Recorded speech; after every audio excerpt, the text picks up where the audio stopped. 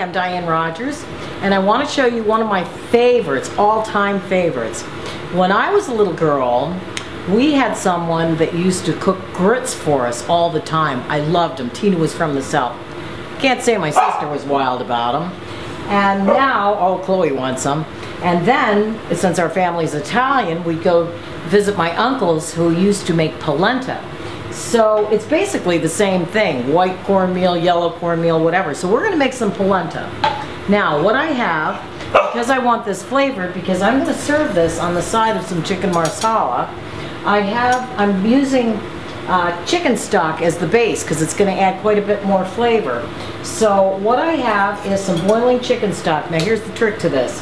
You must pour this cornmeal in slowly and whisk it. And a little more and whisk it. And a little more and whisk it. If you pour this in all at one time, you will end up with so many lumps you're never going to get it out. And there's no immersion blender that's going to take it out. So just a little bit at a time. Nice thin stream.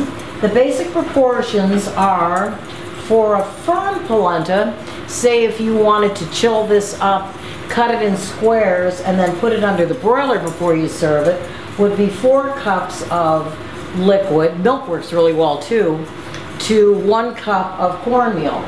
If you wanted a looser, more creamy, shall we say, polenta, then that proportion is 5 cups to 1. It's a little deceiving at first and it does take some time to cook, but as long as you get it in the pan right the first time, then the rest of the cook process is easy. You can sort of walk away from it, but you do need to keep stirring it so it doesn't stick. So what I'm doing is actually 4½ cups because I'm hitting a happy medium because I am going to serve this after. We're making it in advance. So I have 4½ cups of the chicken stock to 1 cup of yellow cornmeal. And this is a medium grind. A nice fine grind works really well too. And then we are going to keep this stirred up. I'm going to turn the heat down to just barely a simmer. And you want to use a whisk because that is going to help keep this nice and smooth. And if you do get a few lumps, just keep whisking away. And there you have it. So it's a nice slow cook, about a ½ hour, that should do it. Then what we're going to do is put a bunch of butter in it because you need butter, it's just great. And then Parmesan Reggiano. I'm going to make this in advance and then warm this in the oven, in a 400 oven, and that will be the base for our chicken marsala, our starch of the side. So we'll let this cook for a while and then I'll come back and show you what it looks like when it's done. It's really good.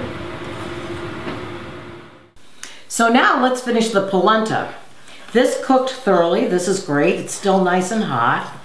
So what I want to do is add a little bit of butter to this and then we'll dot it with some Parmesan. But first I want to make sure that the pan is ready. So into this oven-proof pan so that we can bake it, I am spreading this with butter. I don't want to use, as I call it, fat in a can, you know, the spray fat, because I want the flavor of the butter for sure. And the fat in the can, as much as that's good for some things, it is not really good for this.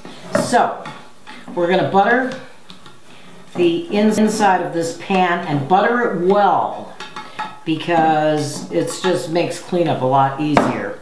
Then what we're going to do is add quite a bit of butter to the polenta and I'm going to stir this in. Whoops. A little bit at a time. Actually, I'm going to whisk it in. Chloe's saying she wants some polenta bad. So we're whisking this butter into the polenta. This is going to be really good. And you know what else I'm going to do also is add, because I did not salt the water, I'm going to add a couple pinches of salt to that. And then whisk this until the butter melts all the way. And then we are going to See, this is nice and smooth and creamy. Oh, this is comfort food at its best. This is going to be wonderful with the marsala sauce. This is going to go into my oven-proof baked dish. Just smooth out the top of this. So if you wanted to do this in advance, which is easy to do, take it this far, chill it, and then it'll go into a 400 oven for about 20-25 minutes. I would dot it with the butter just before you put it in the oven. However, or you could take this and flip it out after it's chilled and then cut it in nice squares, and then you could triangle it. But anyway, this is going to go in the oven tonight for my guests. And I'm going to dot some butter over the top of this. Seems like a lot of butter, but you know what? For 8 people, I really didn't use all that much. But we'll take some nice chunks of this Parmesan Reggiano. You could use Padano too, Grana Padano. That's a nice cheese to use on this. All right, and then to a 400-degree oven, it's going to puff up nicely, and that will be served on the side of our chicken. Okay, we're here with dinner. It's time to eat for sure, definitely. But we sure are having fun. Anyway, I made some polenta with some Parmesan Reggiano on top, the chicken marsala. I made a salad with port wine vinegar and some extra virgin olive oil. That should be good. Some garlic, it's wonderful. A little extra sauce. And some green beans and sweet peppers with garlic.